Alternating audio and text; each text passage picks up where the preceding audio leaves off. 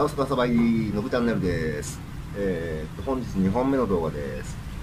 先ほどですね、1本目の動画、バンビエンと韓国との関係ですね、これの動画を撮りまして、その時にちょっと考えたんですけど、ラオス人の外国人に対する意識っていうのはどんな感じ、もうラオス人はね、外国人をどんな目で見てるんだろうっていうのもちょっと気になるところなんで、僕の付き合いのある範囲ですね、僕の知る限り、そして僕の、もうこれ完全に僕の主観です。で、ラオス人の外国人に対する意識っていうのをちょっとお話ししたいと思います。ですね、ラオス人って一口に言いましても、前々から何回も話してる通り、ラオスは階級社会なんで、どこの階級の人なのかっていうので、だいぶラオス人の意識っていうのも違ってくると思います。で、こっちの方ですね、こっちの方なんかはもう留学経験のある方も少なくないですし、あと、フランス生まれ、フランス育ちで、ラオスに帰ってきてるラオス人もいます。で、もう目が手になるんですけども、あるグループと飲みに行くと、ラオス人ですよ、ラオス人がラオスでバーで話してるんですけど、そこの公用語がフランス語なんですよ。で、フランス語でやられるとね、僕全然わかんないんで、もうちんぷんかんぷんですね。で、目が点になってると、ああそうか、ノブはフランス語わかんないもんなって言って、で、ラオス語に切り替えてくれるんですけども、それぐらいの感じでもうね、フランス語をもう自由に自在に操るラオス人だと思いますし、あと当然ね、英語なんかも普通にベラベラって話すラオス人も少なくはありません。こっちの方ですね。あと中国語で、日本語もね多いんですよ。日本語を喋るラオス人もね意外と多いです。で、僕の知人の結婚式の打ち祝いですね、打ち祝いに行った時に集まってるメンツの中に、その僕の知人も日本語喋るラオス人なんですけども、けどね、みんながみんなね、日本語できるわけじゃないからと思って、基本的にラオ語でこうやってたんですけれども、これなんて言ったっけねって思わずこれなんて言ったっけねラオ語でって言ったら、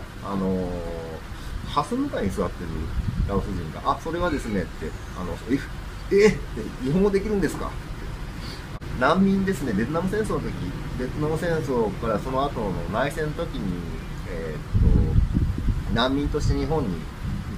たらしいですね。で、日本で育ってるんで、もう本当にネイティブの日本語をしゃべる、ラオス人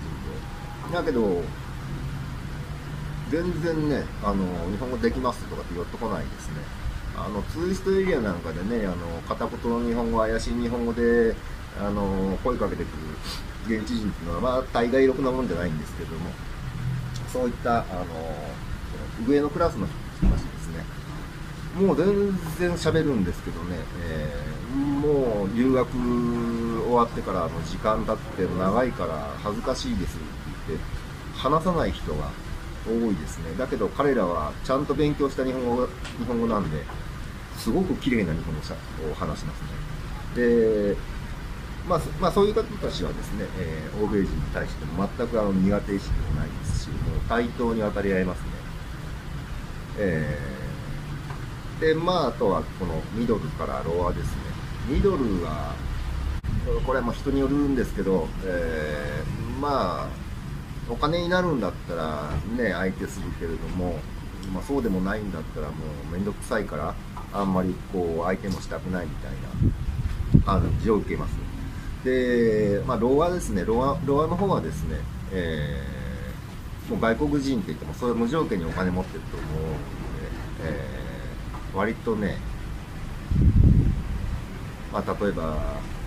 ハローサバイディチッチみたいなんでね、ハローサバイディこんにちは、心づけくださいっていう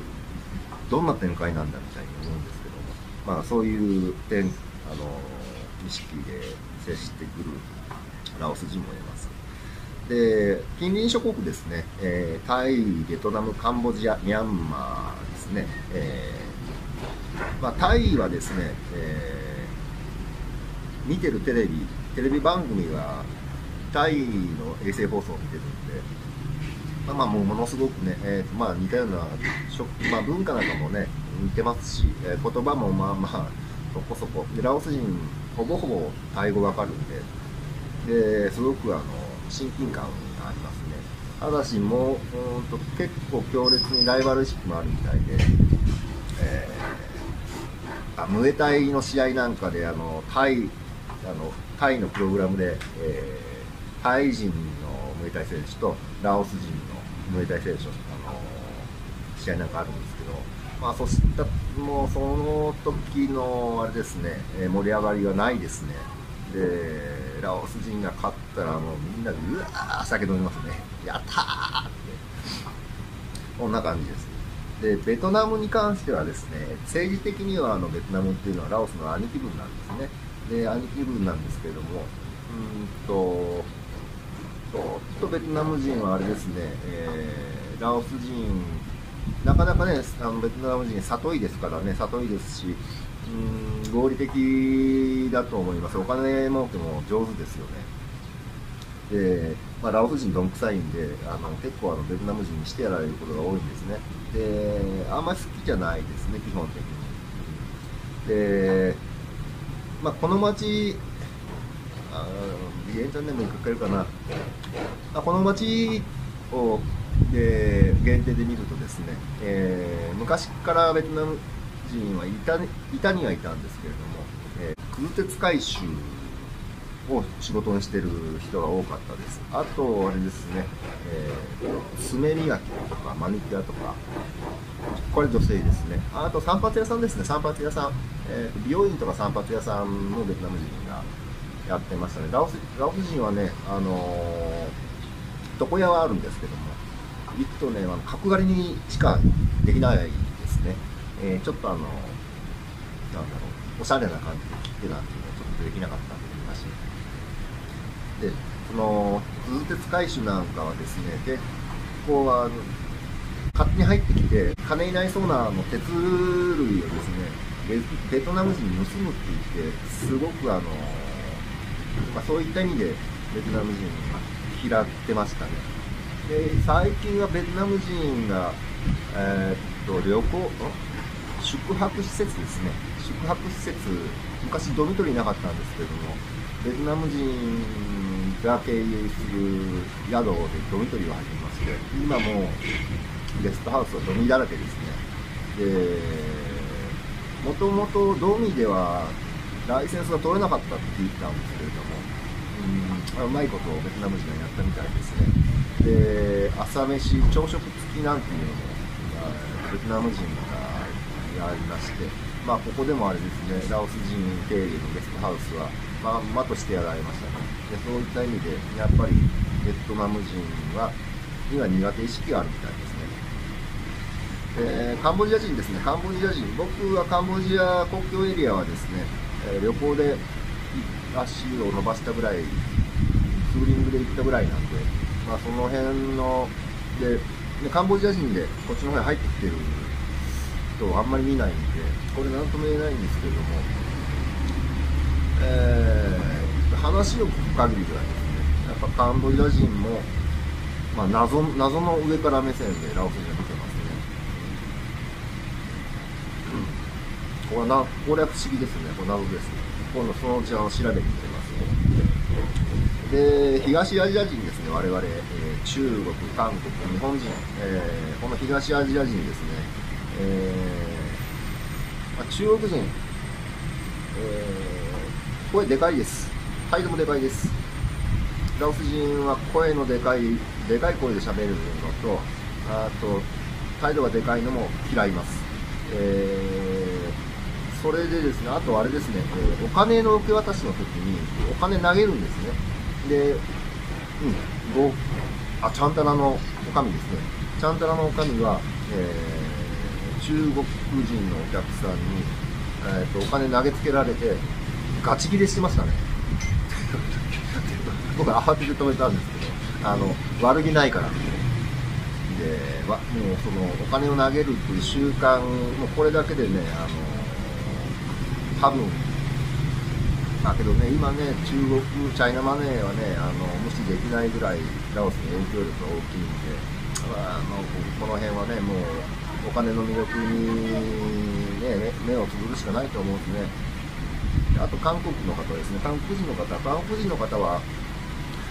そうですね、バンビエン、かなりコリアンマネーを時流入しましたので、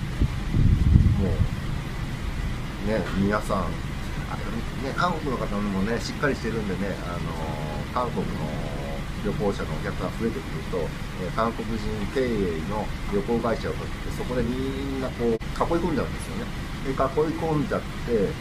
結局お金がね、韓国人のお客さんから韓国人の経営者にこう、韓国人の間でお金が還流してて、で、おこぼれですね、その、ガイドとか、そうですね、韓国人旅行者が利用するホテルの掃除機ですね、掃除機だったり、セキュリティなんかの仕事で、